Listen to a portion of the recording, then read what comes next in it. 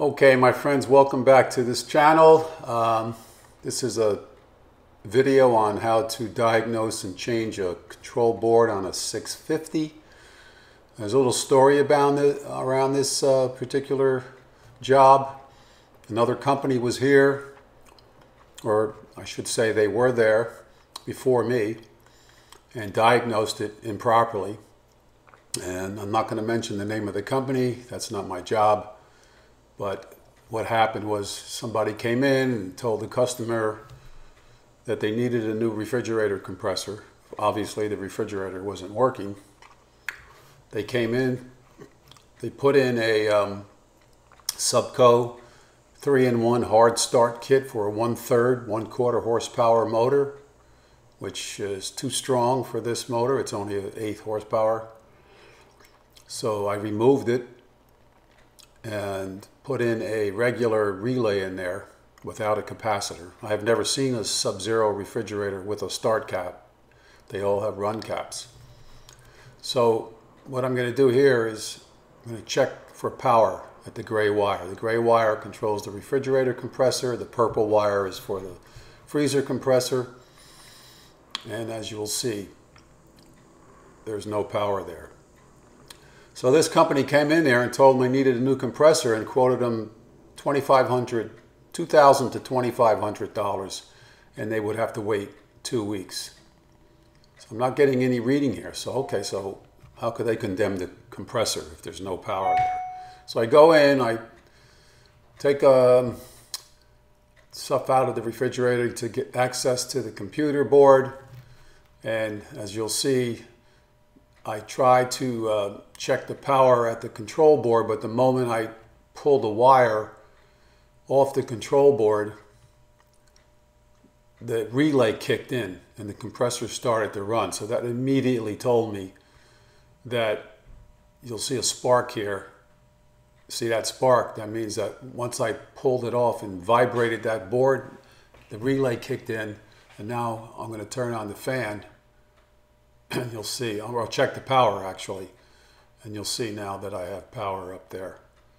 It's a pretty easy thing to do. I also checked the wiring from the gray wired by the compressor all the way to the board previously with the continuity meter, and I got a reading. So I thought, well, you know, there's not getting any power. How could the compressor possibly be running?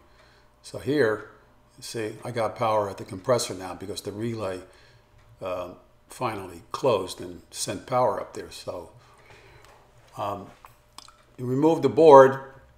It's pretty simple, but like I said before, I took the board out, and I have a new board now. Went back the next day with a new board, and so this is the pretty standard procedure. By the way, make sure if you work on the board, you always disconnect the power, which I've already done, because that board is hot at all times when it's plugged in. Even though it might be shut off, there's still electricity flowing through that board, so be careful.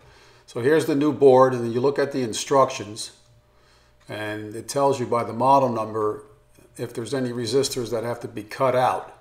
And in this particular case, there's these 4 resistors, 49, 50, 51, and 52, and this one says take out 52.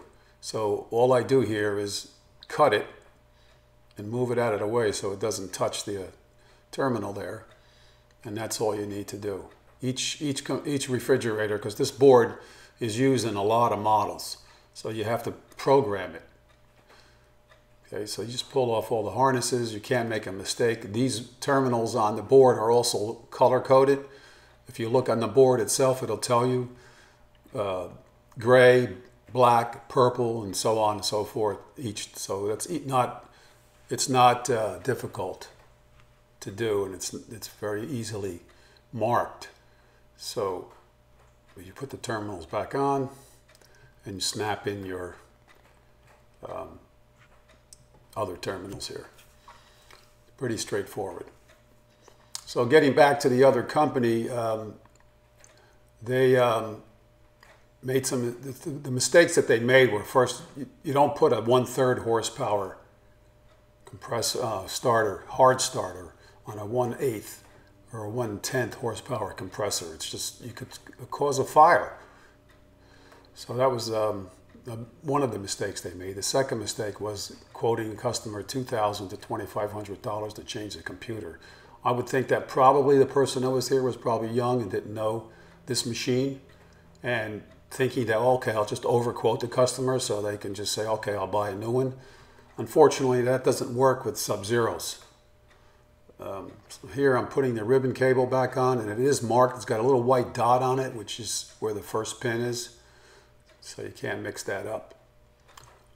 Now I'm reconnecting the power, and then I'm turning on the unit. There's a little bit of a delay on the compressor, but it kicks in, and then the fan, which is also wired into that gray wire, you can see the fan's on. So the compressor's on, and everything is looking good. So reinstall the cover. Be careful of that ribbon cable. And it's pretty straightforward. The hardest thing to do is to diagnose it, to make sure you got the right thing. But this is the way I do it. And I've been doing it like this for many, many, many years. When you're finished, you can put the light diffuser back on, and you're done. And that's it. All right, so thanks for watching. I hope it was informative for you. If you're not a tech, you can see how easy this is if you want to try it for yourself.